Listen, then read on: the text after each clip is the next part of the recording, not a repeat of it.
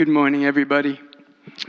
I know most of you, some better than others, but it's a privilege to be here. And about 3 or 4 months ago, Bishop asked me if I'd stand up here with Brother Nathaniel and give a testimony. My testimony is as what God's done in my life. He's changed a lot of things in my life for the better. Before I came here, I was just torn. A lot of things that happened in my life. I had cancer. I lost my job as a letter carrier, working for the post office. I got divorced. It was one thing after another, and I just thought God was just laying down on me. And I grew up Catholic.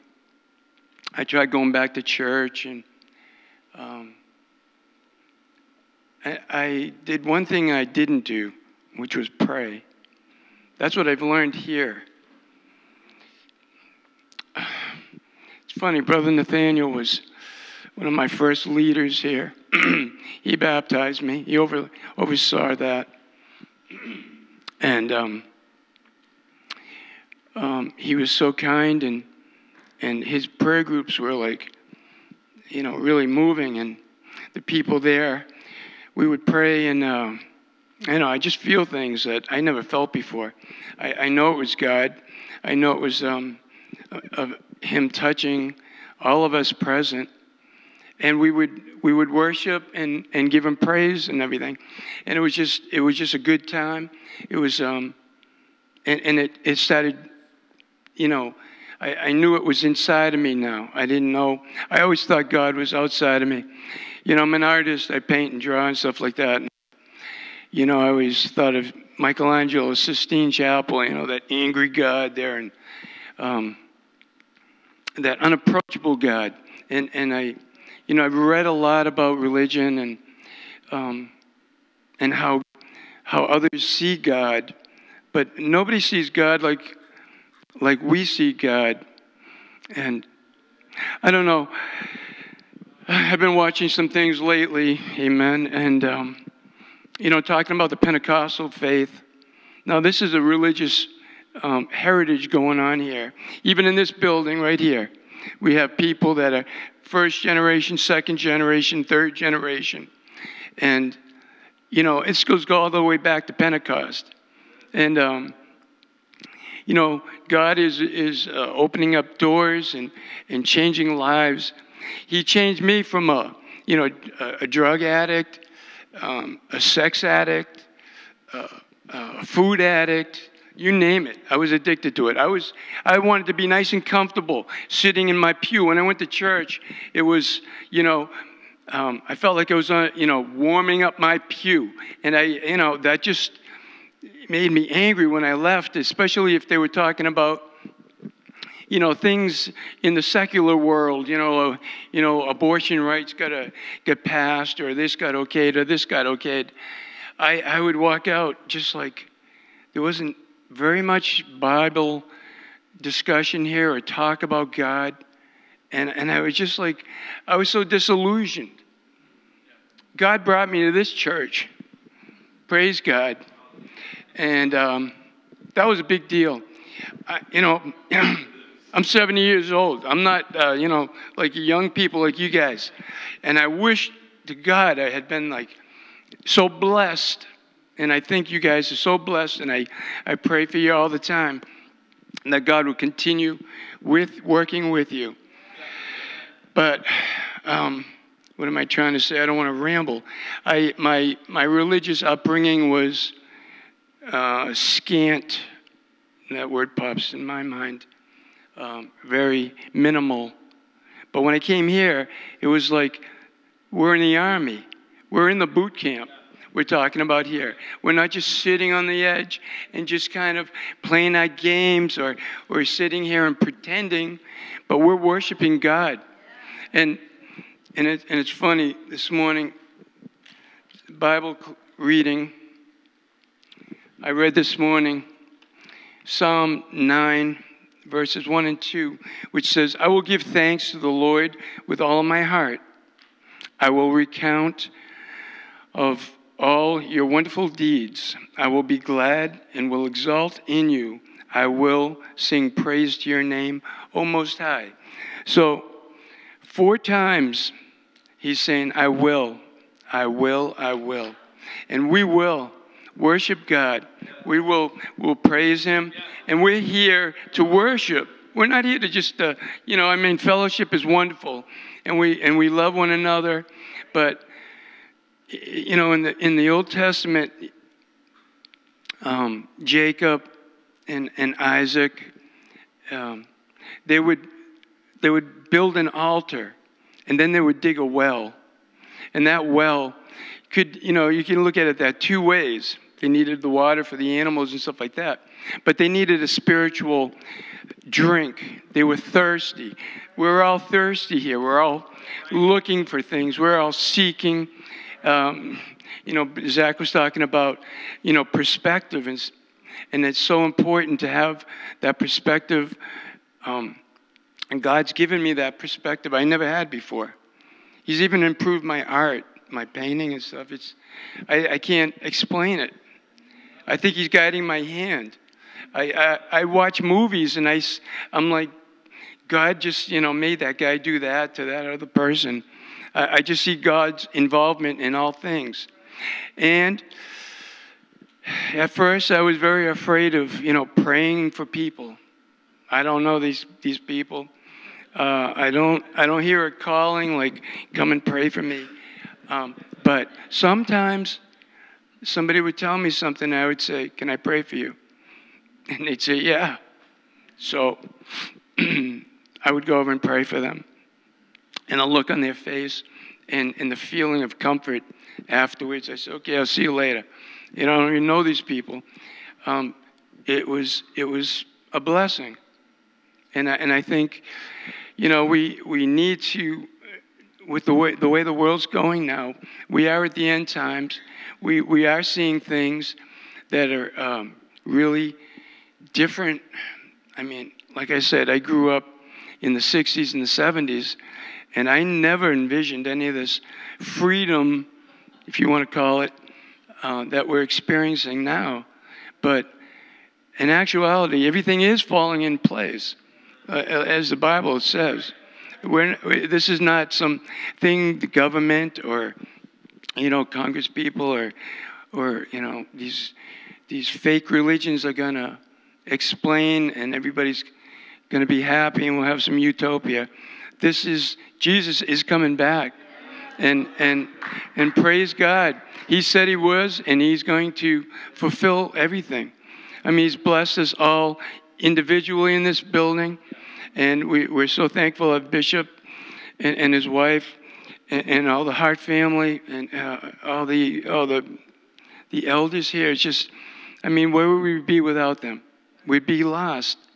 So we have that grounding, and I can't stress enough how we have to persevere and keep on pushing forward, because this is a time that people just want to give up and raise up and say, nah, I can't do anything. I'm just going to, be comfortable in the flesh and just see what happens. But greater things are happening, and great things have happened in my life. I would never have done this. I was going to say at the beginning, Bishop emailed me and asked me to do this. And I felt like saying, are you crazy? I'm not good in front of people, talking in front of people. I have, I kind of wander off sometimes and say a lot of stuff that it's like, what's he talking about? But I prayed about it. I read a lot of things. And I just wanted to, you wouldn't have known me before. I was angry. I was angry at being angry. Now, go figure. And I didn't know, just pray about it. Give it to God. No, I wasn't going to do that. I was going to do it myself. Because I grew up in the 70s. all the self-help books came out. Oh, man, you go to the bookstores, it'd be, oh, you're okay, I'm okay. And, there'd be like thousands of them. Well, I would pick out what I thought was the best for me. Wayne Dyer, the guy's still alive, I think, but he's probably in a nursing home or something. But nothing he really said solved anything. It was all like just a masquerade type of thing, just a little Band-Aid on it. Never talked about God. And every time I read those books, I'm thinking, God's got to be involved in all of this because he created everything. But being a Catholic, we weren't brought up like that to understand God's, his whole creation of all things and his lordship over all things. So, the individual thing came in, and, God wouldn't help you unless you help yourself. Well, I found that wasn't true. God helps everybody who repents, number one, who wants to be baptized in Jesus' name, who wants to stop playing around, who wants to get serious about the whole thing and give worship to God and all glory to him where he deserves it. There's no good in me, but God, blesses me, and I thank him every day. So I think I'm going to give it back to you, brother. Thank you so much. Thank you, Brother Gabriele. Praise God. Praise God. Let's just thank the Lord for what he's done in Brother Gabriele's life. Lord God, you're so good, Lord Jesus. You're so blessed, Lord Jesus. Hallelujah. We thank you, Lord God, for what you've done in his life, dear Lord, and in the lives of so many others, dear God. It is our blessing, dear Lord, and it's our privilege to rejoice in that. And we thank you for that, Lord Jesus. Hallelujah. Praise you, God. Praise you, Jesus. Hallelujah. Thank you, God. Hallelujah. The title of my message is Grace To and Grace With. To and with. I was reading somewhere about January or February. I was reading the epistles by John, and they were good. And then I moved though to Philemon, and then to 2 Thessalonians, and I started to see that. And I started to wonder because there was a similarity between Philemon and 2 Thessalonians, at least the way they started it and the way they ended. And they didn't have that same similarity with the letters that John had written. And so I started wondering and looking into that. And the way they were similar was the way they began and the way they ended. And they ended differently from John. They began differently from John. Each of John's, 1 John ends and begins a little bit differently from 2nd and 3rd John. 2nd and 3rd John have a little bit more in common. But I started looking into that, and I'd like to read Philemon right now. Philemon, beginning with verse 1. It starts off, Paul. He's the guy who wrote the letter, and that's how they wrote letters in those days, by starting off with the sender. A prisoner of Jesus Christ, and Timothy, our brother. Timothy, who had worked with him. He's described as Paul's son in the gospel. Timothy was there with him at this time when Paul was writing this letter, probably from prison. And now we have the recipients. Unto Philemon, our dearly beloved and fellow laborer, and to our beloved Apphia, and Archippus, our fellow soldier, and to the church in your house. Grace to you and peace from God our Father and the Lord Jesus Christ. This is grace to. Grace to. Grace to you. Grace to all those that he was writing to. Grace to all who would read his letter.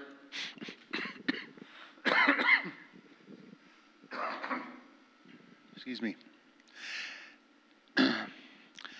In these letters that were written to the churches, we find that every one of these written by Paul says, grace to you.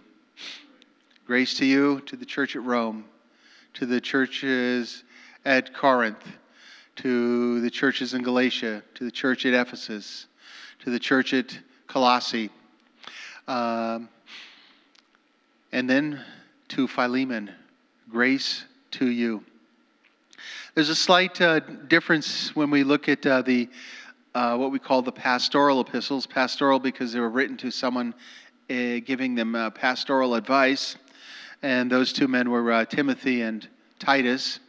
And one more word is added. It says grace, mercy, and peace. So there's a common theme that we see continuing through all of Paul's letters that we have available to us, all of the letters that were signed by Paul. And that is that there would be a blessing of grace and peace to the recipients of a letter.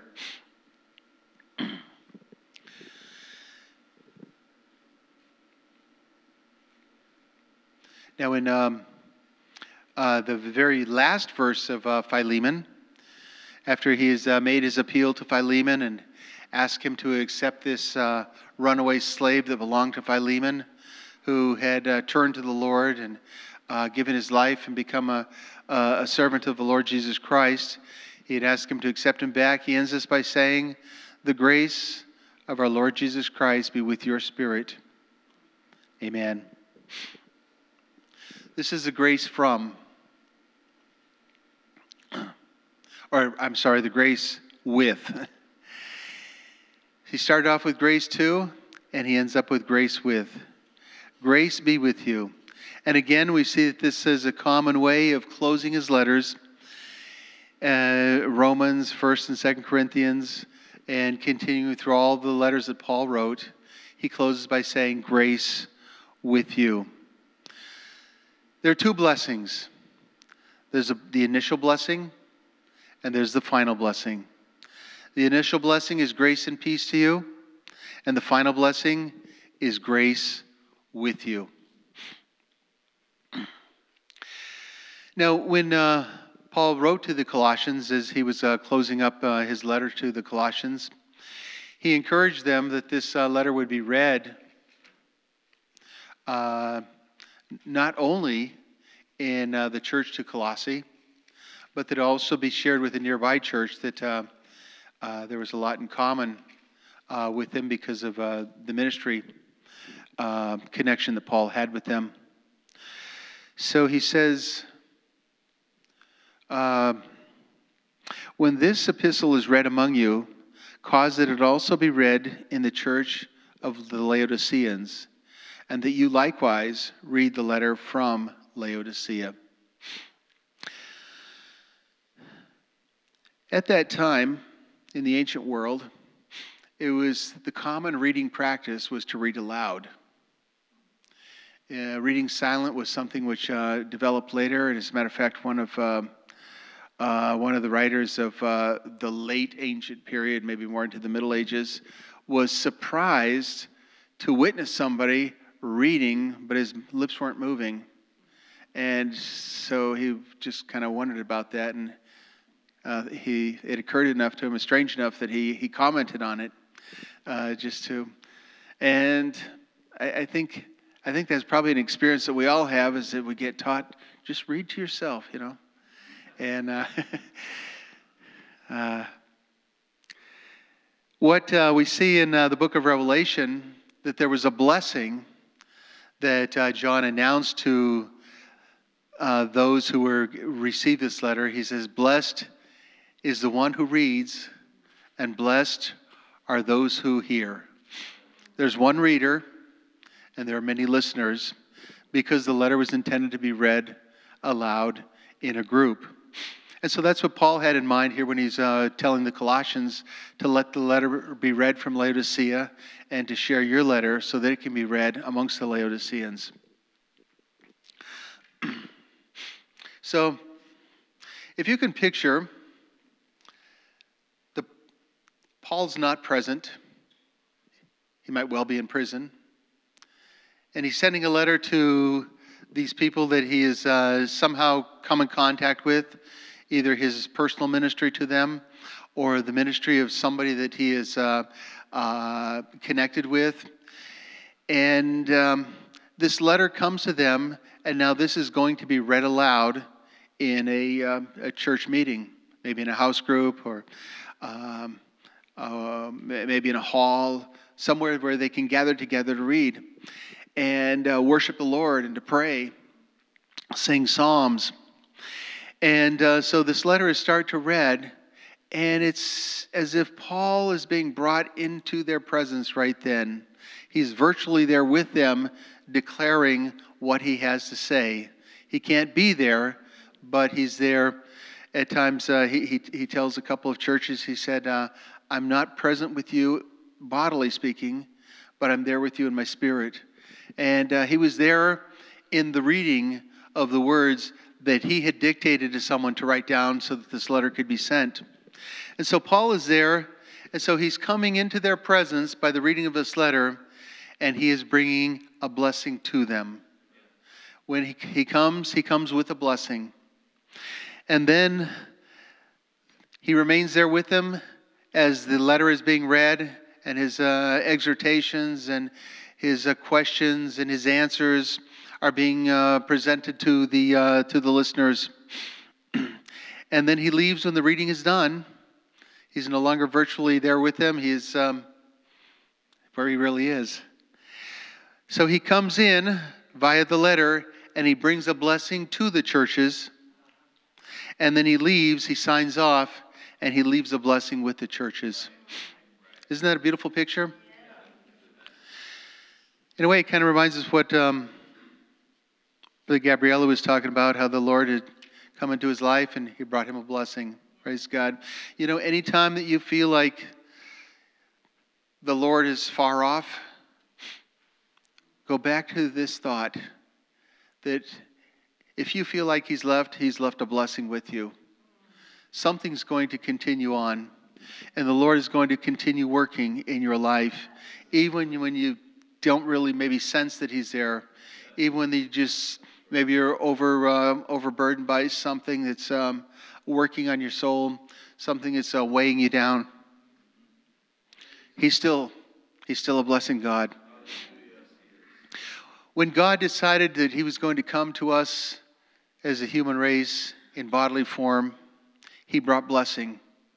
He brought blessing to all those that he met. When Peter summed up the life of Jesus, he said he went about doing good. He brought blessing to people's lives. Sometimes it was healing. Sometimes it was teaching. Sometimes it was encouragement. Sometimes it was a challenge. But he brought them face to face with Almighty God. Well, when Jesus left, he left with a blessing. He's told his disciples, he said, peace be with you. He said, I leave my peace with you. And it's not the kind of peace that the world has to offer you. It's not the Roman peace that keeps those who want to do otherwise in order. This is the peace that's within. This is the peace that you have with your Creator. This is a peace which is going to give you an everlasting life with him.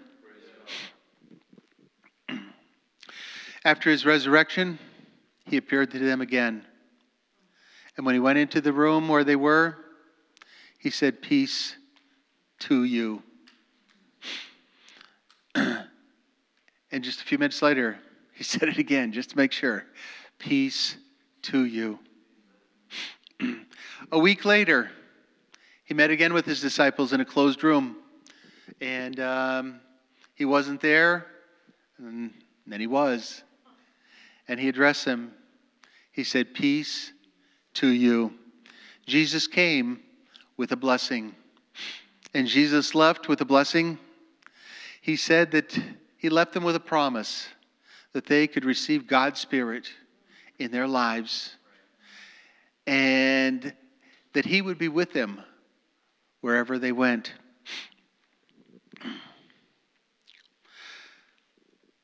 When God's Spirit comes into our lives, it brings blessing. Praise God. And the beautiful thing is that even if we don't feel it, that he said he would never leave us. He would never forsake us. I think the Lord has been challenging us, and at least in this sermon this morning especially, he's challenging us that when we enter into a space, that we bring a blessing to that space. When we enter into a group of people, that we enter and there's blessing there present. If we're coming in with God's Spirit in our lives, it's like we don't even really have to plan it. We don't have to think about it. But God is there reaching out to the people around us. He's there trying to help them to see Him more clearly. Help them to perceive His presence here in this world and His drawing of Himself to them.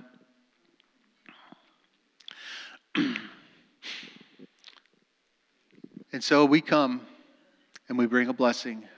It's a blessing too. And when we leave them, there's a blessing that we leave with them.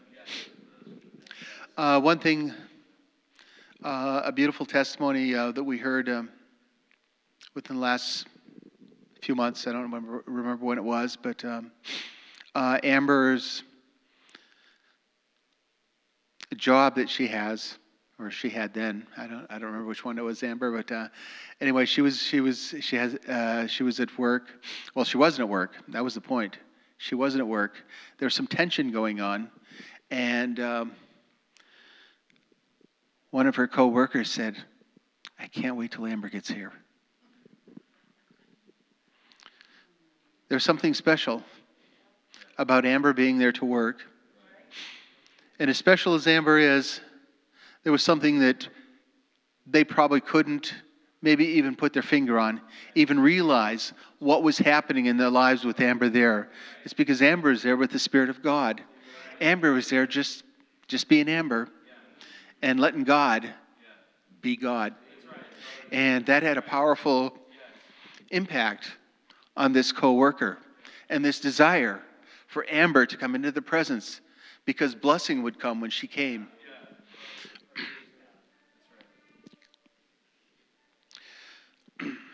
One thing that experience that I grew up with happened frequently was that when we were visiting with somebody, or somebody was visiting us and our family that I was growing up with as a boy, is that when it'd be time for us to leave or for them to leave, depending on who was at whose house, my mother would often say, "Well, why don't we pray before we go?" Or, "Why don't we pray before you go?" And we did. Praise God. There was a desire to leave a blessing. It was a desire for them to go with a blessing, a desire that they would stay with a blessing. And we thank God for that. Praise God. Well, when you go to prayer group this week, I'd like to ask you, are you going to take a blessing to prayer group? Praise God. And when you leave prayer group, you're going to leave that prayer group with a blessing? Praise God. There's a certain part that we can play in that. And it has to do with just letting God help us to be the person that He wants us to be. And there's a part that just God being there, He being the person that He will be. And we've experienced this in our prayer groups. I've heard a number of people talk about it, how that they feel like there is blessing in their house after the prayer group has left. There's a difference, and it's a good difference. It's a beautiful difference. It's a life-changing difference. And people know that God has been in their presence on that night. When you come for celebration next week, will you come to bring a blessing? Praise God. You have the opportunity to come here 9:30 and just start offering thanks to God. Greeting one another, but not lingering to talk, but just letting the Lord be blessed. inviting His presence in here. Getting your mind accustomed to receiving and to giving. Stopping to pray with someone. It's a beautiful, beautiful thing that takes place because it's a God thing. And then when you leave from celebration, you're going to leave a blessing here. Praise God. Praise God. Well, that's the message. Grace to and grace with. Praise God. He wants us to be carriers of blessing. He wants us to be, well, I don't know what the word is, but you know when you make a delivery, right, Dave? You leave the chips, you bring the chips, you leave the chips, right? Okay, so deliver is a blessing, and might drive away with an empty truck, but that place where we left the blessing, it's full. And you can be wherever you need to be, prayer group, your personal devotion time, celebration, and you can fill up that vehicle again and be ready for another delivery. Praise God. Praise God. I'd like you to stand and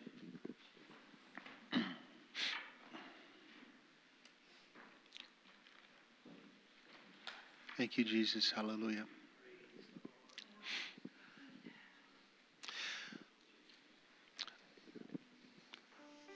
I'd like you to just ask the Lord to help you to be that carrier of blessing and that one who leaves the blessing in your life. And, you know, maybe He'll give you ways for that to happen, but just trust Him that it's going to happen. You ask, and you will receive. You ask in faith, you receive what the best He can have. Let's ask the Lord that petition right now. Lord Jesus, I pray, Lord God, that each one of us, dear Lord, that we'd be able, dear Lord, to take this message, Lord God, hallelujah, and we'd be able to experience it in our lives, Lord Jesus, hallelujah. We ask, Lord God, that we would be the one who takes the blessing to, Lord God, and that we would be the one who would leave the blessing with, dear Lord. God, because you are in us, dear Jesus, and you are with us, Lord God, hallelujah. Oh, Father, it's your presence which is going to do the work, Lord Jesus. We will do what you ask us to do, Lord God, hallelujah. But even if we don't know it, even if we're not really totally conscious, dear Jesus, of every possibility and everything that could happen, dear Lord, you are working in ways that we don't understand and working ways beyond us, Lord God, hallelujah. We thank you, mighty Jesus, for your goodness. We thank you, mighty Jesus, for your blessing, dear Lord, which you brought to our lives, Lord Jesus. We thank you, Lord God, for the way, dear Lord, that you've turned our lives around, Lord Jesus, hallelujah. We thank you, Lord, that you've given us peace, dear Lord, in uncertain times, Lord. We thank you, dear Lord, that you've given us, dear Lord, an assurance, dear Lord, and a satisfaction and a confidence that you are the one, dear Lord, hallelujah, who's going to do the work, dear Jesus. We thank you, Lord God, and we're going to give you the praise for this, Lord Jesus, hallelujah. God, we praise you, dear Lord, for using us, dear Jesus, hallelujah. God, when we don't even know what to do, dear Lord, you're going to use us, dear Jesus. When we don't even know, dear Lord, the direction to turn, dear Jesus, all we have to do is be there, dear Lord, and you are there with us, Lord God, hallelujah. We praise you for that, dear Lord, hallelujah. And we will go forward expecting, dear Lord, and knowing, dear Lord, that you've done a work, dear Jesus, hallelujah. Thank you, mighty Jesus, hallelujah. Thank you, Lord, for hearing our prayer. In the name of the Lord Jesus Christ, we praise you, hallelujah. Thank you, Jesus, hallelujah, hallelujah.